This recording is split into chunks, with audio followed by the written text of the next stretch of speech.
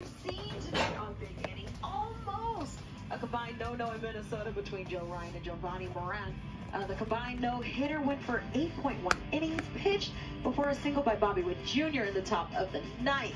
And after not homering in 5 straight games, Aaron Judge got 2 home runs today to make his total now 57 on the season. He has 26 homers in his last 51 games. He's now 4 away from Roger Maris for the Yankees franchise record with 20 games left in the season.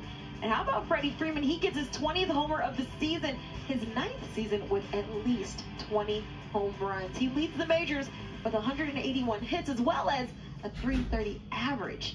But with that, thank you so much for watching Big Inning presented by DirecTV. I'm Keiana Martin, and how about I leave you with some of the best we've seen today from around the majors. Enjoy your Tuesday. And he hits this out to deep left field, going back Dickerson, and it's gone. The 0-1 to Springer. Driven to left field. It is gone.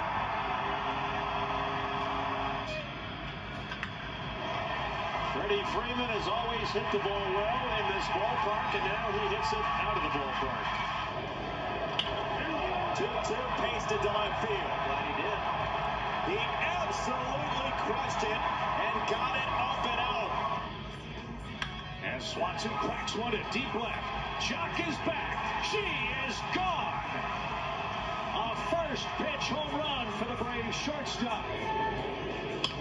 Alonso drives one deep left center. Forget that. That is way out of here. Up into the second deck. What a monstrous shot by Alonso.